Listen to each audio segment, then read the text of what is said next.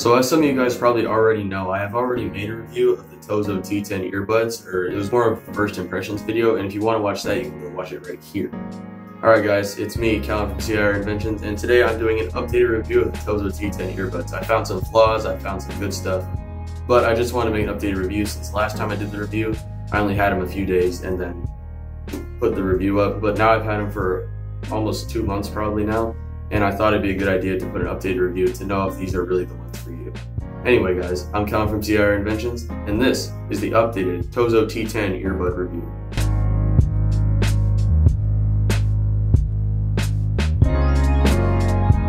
So let's get into the updated review. As you can see, they're the same earbuds, they do the same glow, they do all the same stuff as last time. After some testing, I have found some flaws, I found some good stuff, and yeah, let's get into that.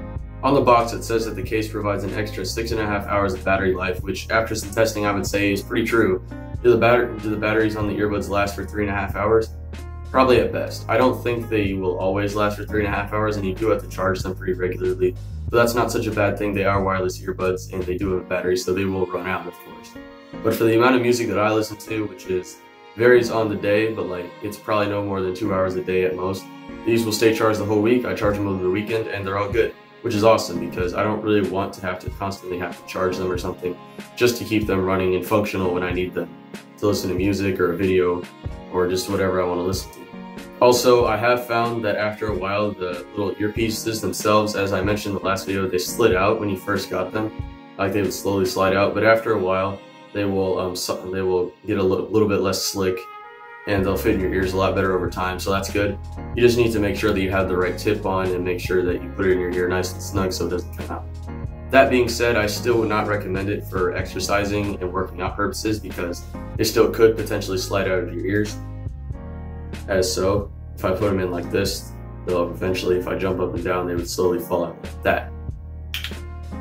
And while that's not necessarily a deal breaker for some people really like to listen to music while they're working out, so if you're someone who's looking for earbuds to work out with, I wouldn't recommend these. Another really big flaw that's been bothering me a lot since I've been using these is that since I don't usually charge them during the week, they'll get really low on battery near the end, or the case will almost run out.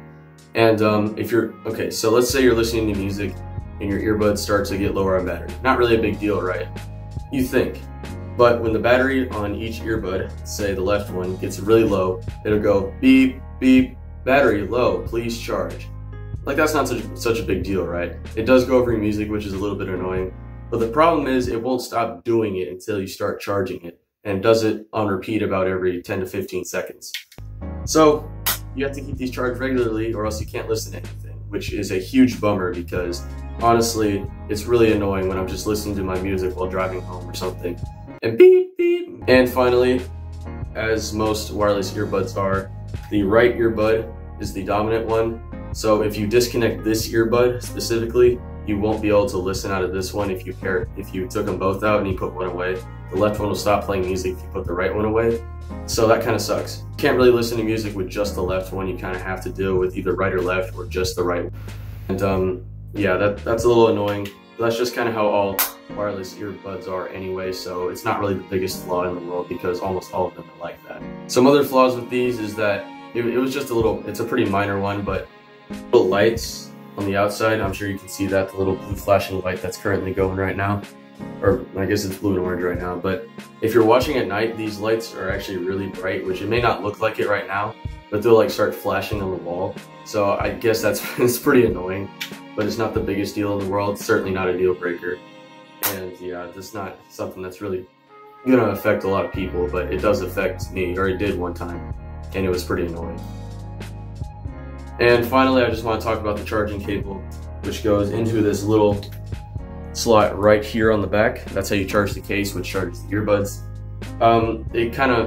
The case itself is kind of heavy, like relative to the cord, so sometimes the cable will fall out while you're charging it, which is really annoying, so you have to make sure you really get it in there tight and make sure that's locked in or else it's going to fall out.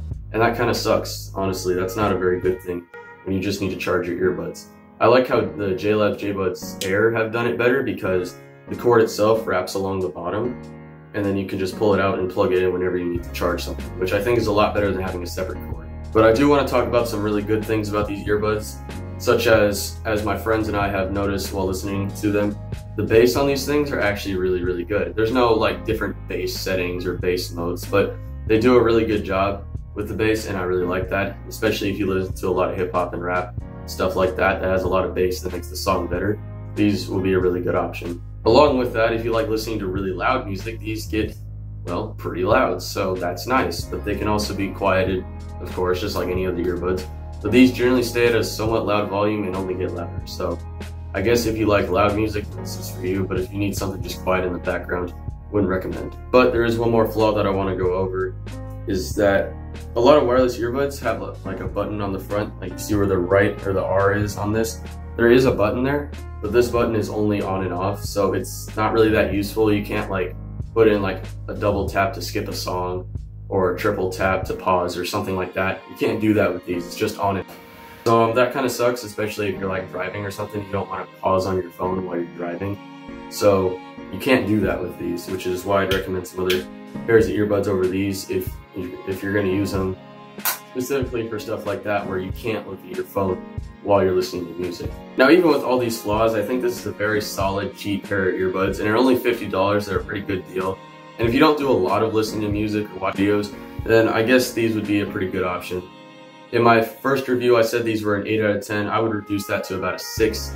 They're not the best option, but they're certainly not the worst, and I would still recommend them. They're good for certain purposes, but if you're looking for something to work out in, something that has some more functions and modes like the changing songs and with the button and stuff, or just, you know, a higher quality pair of earbuds like AirPods or the Beats wireless earbuds, then I wouldn't recommend these.